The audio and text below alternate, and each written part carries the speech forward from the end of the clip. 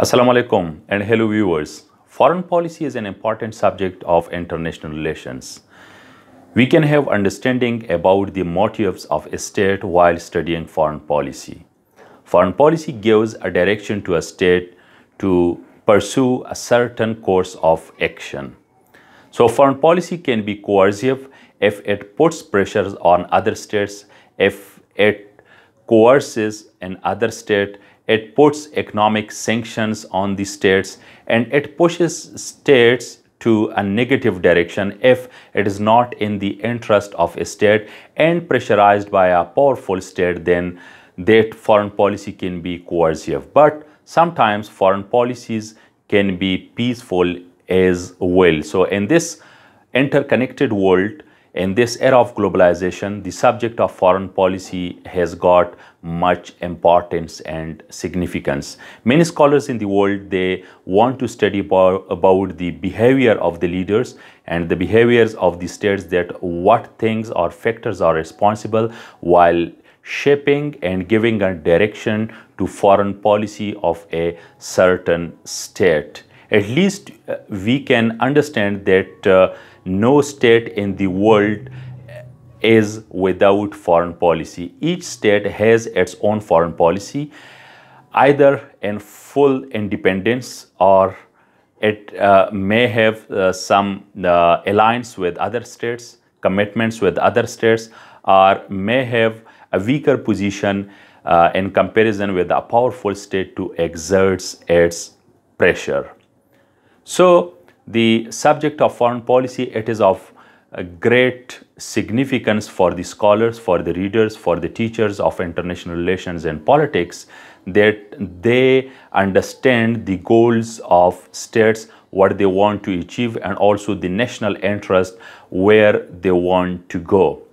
The main thing behind foreign policy of any state, that is to achieve its national interest, to promote its agenda, to secure its issues, to secure its interest at the global level. For this reason, states, even they go to war, states, they exert influence, states, they give aids, to economic aids to other states, states, they give assistance, technical assistance, military assistance, economic assistance, or in any other field. States, they even want to join international organizations.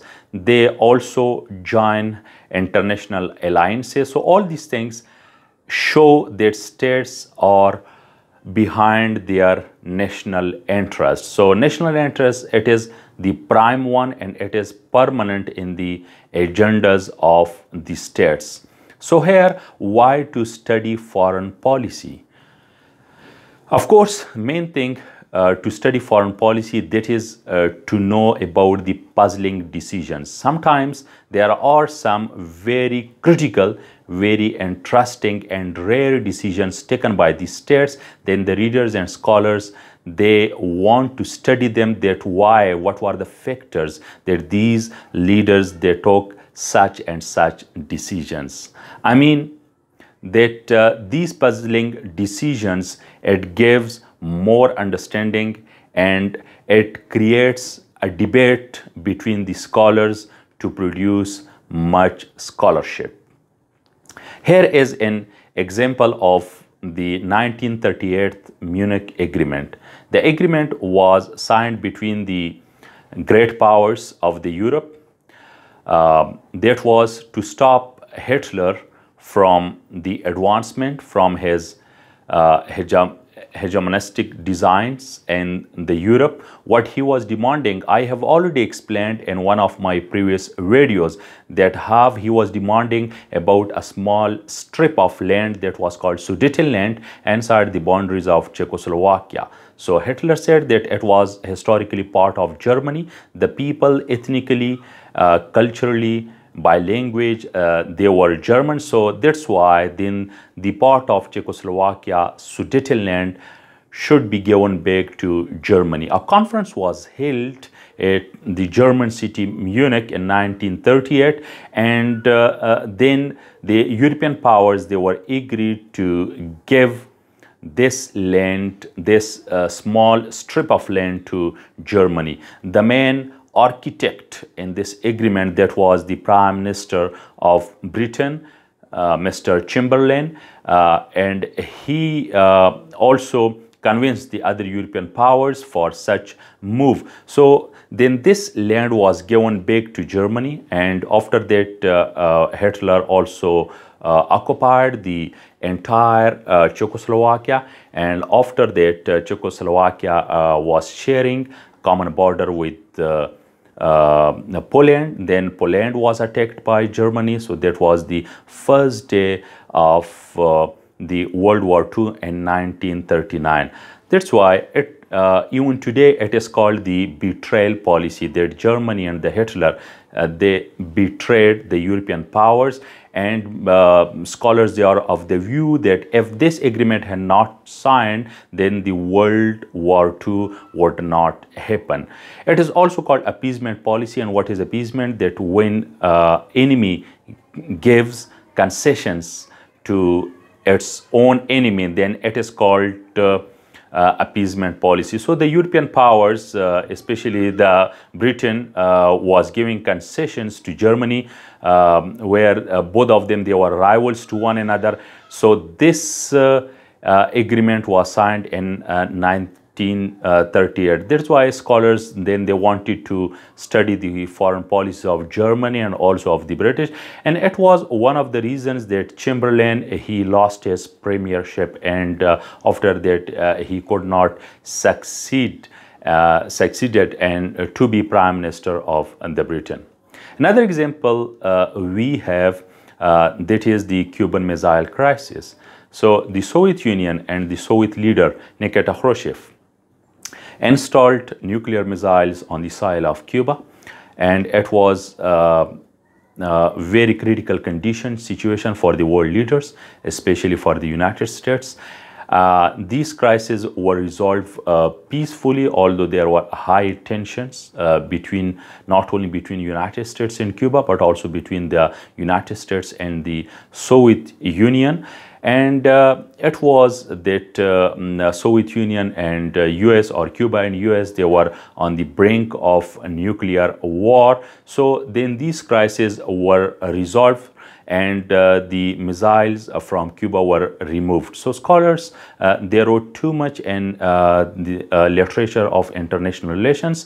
They also wrote books, research papers, and they done in carried their research on these Cuban Missile Crisis, that what were the factors and why leaders they take such decisions. It is generally considered that leaders, they are rational. So if states and leaders, they are rational, then why they take decisions which turns bad in future?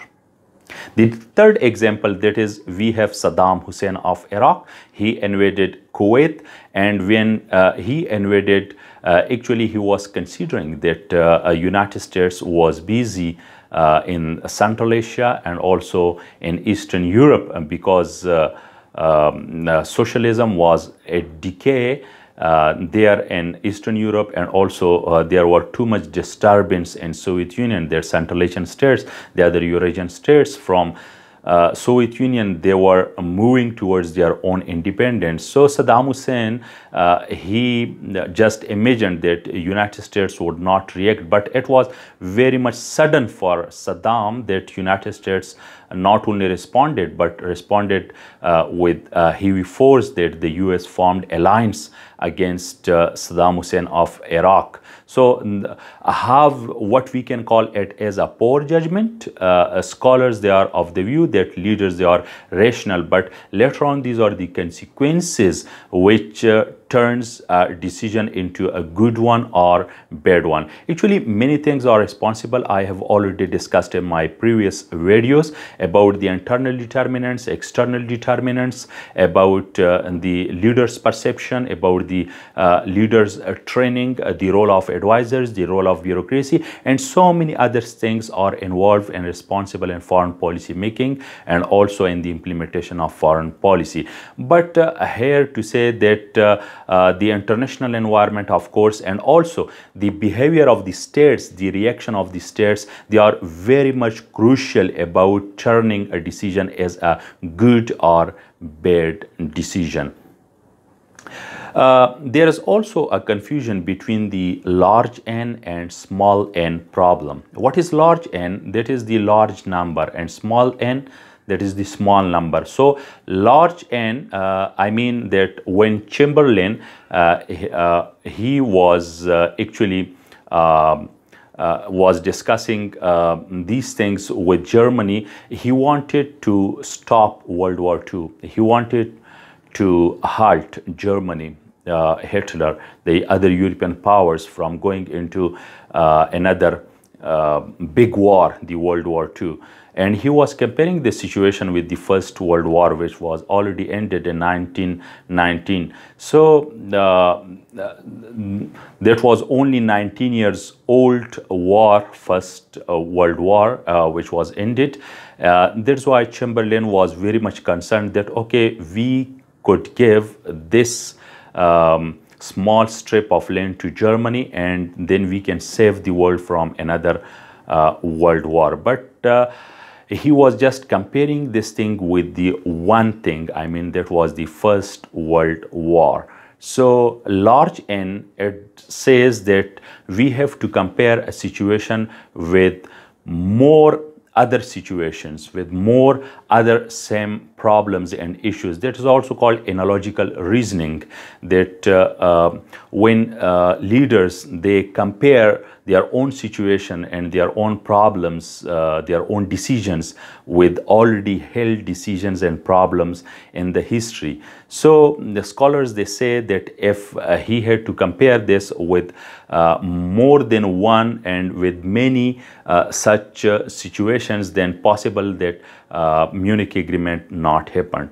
What is small n number? Small n, that okay, even if a leader can compare a decision, a situation with one or two the same kind of situations or decisions held and made in the history, but it should be in detail, that to weigh each and everything, and to have cost and benefit analysis, and to consider each and every point and a factor. So by this, then the leaders, they can reach to a proper and a certain decision. So this small n and large n number, that's also a confusion, and it is also an issue in foreign policy making. So leaders, if they are considered rational, that why they take such decisions which later on criticized by the policymakers, by the statesmen, by the politicians, by the readers,